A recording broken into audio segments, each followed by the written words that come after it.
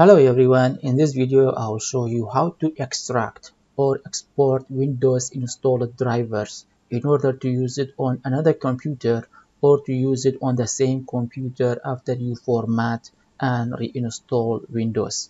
The first step is to check your drivers are all installed and up to date. For this I will right click on the start and then go to the device manager. As you see, all the drivers are installed on this computer. For exporting the driver, we use this sim export driver. Search for it, you will get a link for the Learning Microsoft website.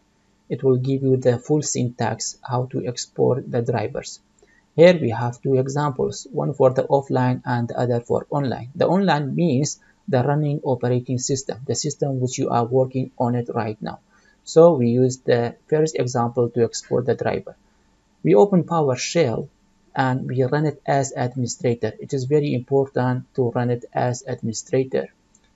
So click run as administrator and then click yes. Inside the PowerShell windows, we write our syntax. We write export / Windows driver. You can use tab for autocomplete. Sometimes you need to press it twice in order to get the right syntax. Then write space online and then the destination. For the destination, we have to specify where you want to save the files. I will choose drive D and I will create a folder on drive D and call it drivers. Back to our PowerShell windows, I'll write the folder name on drive D, which is called drivers, and then press enter.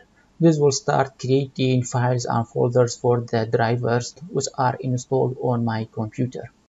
Let's check the folder and see what will happen in there. As you see, it started creating folders inside the drivers folder.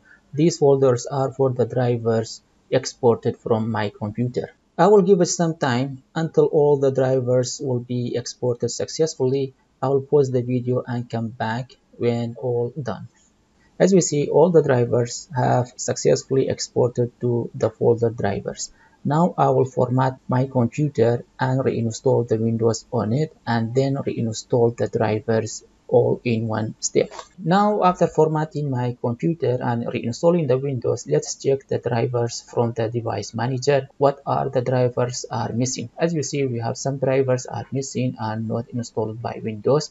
Usually for installing a driver, we right click on that driver and then update driver and then choose from internet or from a computer, and this is a wasting of time or time consuming procedure. Now for installing all the drivers all in one step, we need to have a small bat file, which I will put the download link for the file in the description of this video. After you download the file, click on the file and a blue screen like this will come up. It has three options. The first one is to backing up all the drivers, which we already did, and the second one is to restore all the drivers from a folder. So for this we will press 2 and then we have to select the folder which we backed up our drivers inside it. As you see all the drivers there, click OK.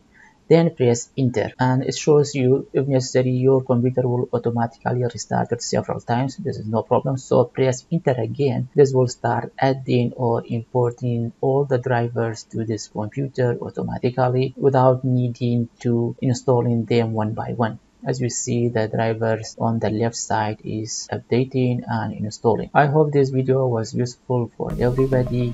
See you in my next video.